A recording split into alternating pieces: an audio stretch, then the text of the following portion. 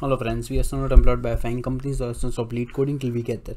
Today we are going to do longest substring without a repeating character Leetcode problem, and this is actually number 3 problem in the Leetcode and also very popular problem. As you can see the number of companies that have already asked this problem. So if I just check the companies where I want to get a job and I have already asked this question, there are companies like Amazon, Microsoft, Facebook, Bloomberg, Apple, Google, Spotify, Uber, Goldman Sachs, Yahoo, Walmart, eBay, Lyft, ByteDance, Morgan Stanley, and PayTM. So that's why I am paying my utmost attention to solve this problem. I hope you also enjoy the video. So this is a Leetcode medium problem and also one of the most liked problems on Leetcode. Basically, we are given a string S and we need to find the length of the longest substring without a repeating character inside this given string. So suppose in this example, we are given a string like this. And in this case, if we check that what is the longest substring without a repeating character, that is this one ABC, and the length of this is 3.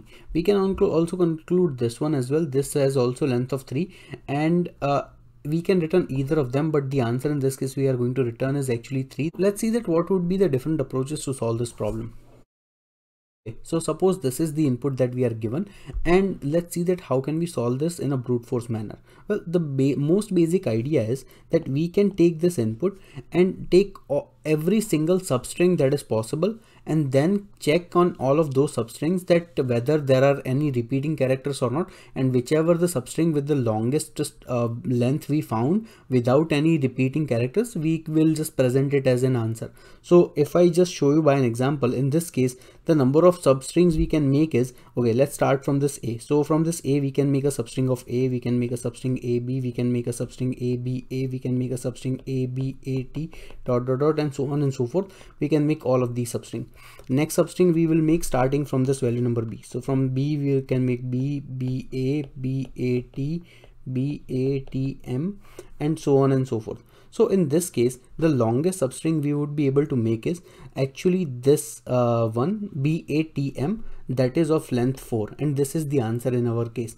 So even if we use the brute force approach, eventually we would have found this substring by comparing all of the bunch of different substrings that we would have created, and then we would have written 4 in this case. But what is the issue with this approach? Well, the issue is actually quite trivial, that we are actually doing a lot of unnecessary work and we are trying to find a lot of different substrings. Even if we just see the time and space complexity in this case, the time complexity is actually going to be big of n cube. Why n cube? Because we are going to do n square work to find all the substrings, and then we will have to do n work for every single one of them to find that whether there exists any repeating character or not.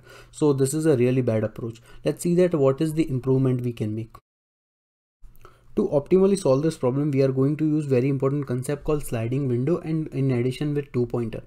What we are going to do is we are going to have 2 pointers called left and right, and these left and right pointers, we are going to have them to follow a very important property, and that property is that between these values of left and right, all the elements has to be unique.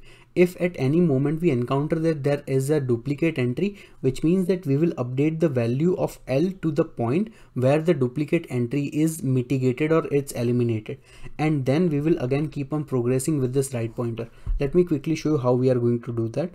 So first of all, left and right both are going to start at the same position. Now we are going to make our right pointer move to the next element until the point where we find a place that is actually repeating. So we are now, our right pointer is at this position, our left pointer is at this position. So far we have 2 elements in our substring and both are unique. So because both are unique, we are good up until to this point. Also at the same time, we are going to have an answer variable where we are going to store the length of the maximum substring we were able to find with all the unique characters. So far initially this value was 1, but now we have found that there are actually 2 elements for this substring that has all the unique elements so far. Now we are going to update the value of our right pointer again. So right pointer will come over here. Now again right pointer is here, but at this point, okay, we need to check that, okay, amongst this A and B, does A exist somewhere? And we know that A exists over here. Now you will quickly ask me that, okay, in this case, since we only had 2 elements and we were comparing this A, it was really easy for us to identify. What if we had like 10 elements like this, and then we are comparing this A, and we need to check that whether at all these 10 positions does this A exist or not, and that would make things really inefficient, and that would be big of n square time complexity. So what we are going to do is we are going to have a visited hash set, and inside this visited hash set we are going to store all the characters we have found so far between L and R, and we are going to keep on adding until the point we find a repeating character. So initially this only had the value A when we are at this point, then we added a B. So far inside our hash set we actually have A and B, and now when this R pointer comes at this position A, first of all we'll check that whether A exists or not, and we realize that okay, A exists inside this hash set, which means that amongst this substring we cannot add this value A because A exists over here. So now what we are going to do is we are going to remove A from this our set, and we are also going to update our left pointer to remove this value A. So okay, we ignore this A, and now our left pointer is at this position, our right pointer is at this position. So far the values are B and A, and now we are again going to add this value number A over here because this right pointer is here.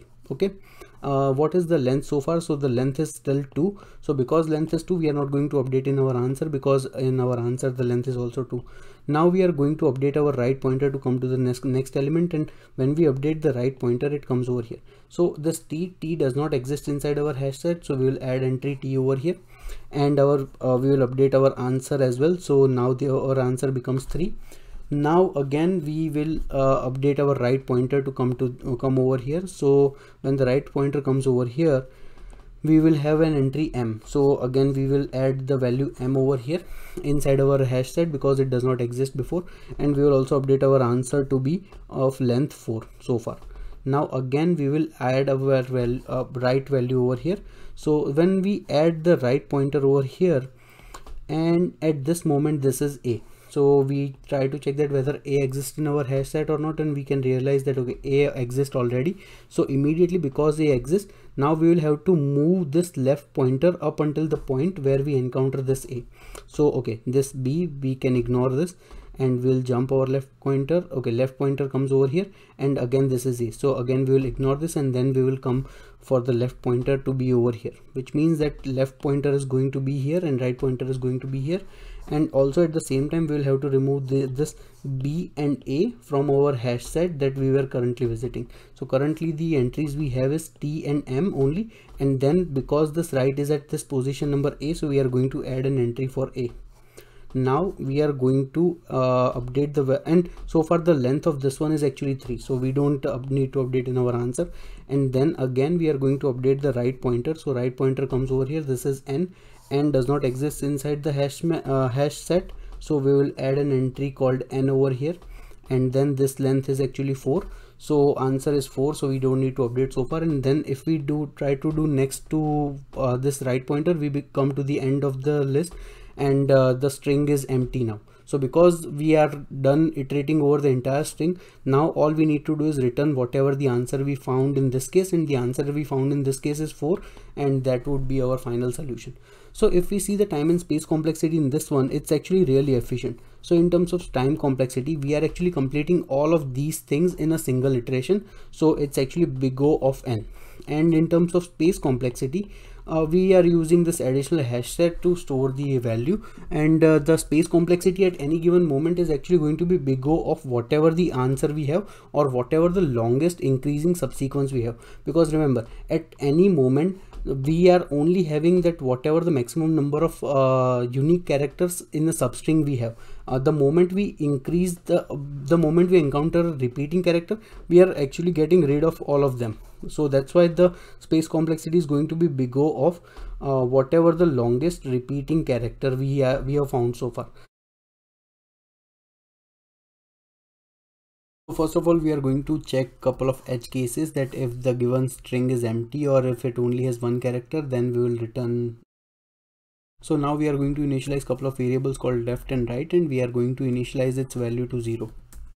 We are also going to initialize a variable called answer, and by default we are going to have the value as 0, and we are going to initialize a hash set of characters. So first of all, we are going to run a while loop till the point where right reaches to the end of the string. First of all, we are going to initialize a character variable and to find the value of that particular index. And then we will check that whether this value exists inside our hash set or not. So if the value exists inside our hash set, we are going to remove it from our hash set, and we are also going to update the value of our left pointer. And if the value does not exist, we are going to add it to our hash set, and then we are going to calculate that whether the current answer we have is actually greater than whatever the answer we had before. And we are going to do right minus left plus 1. And at the end we are going to update the right pointer as well,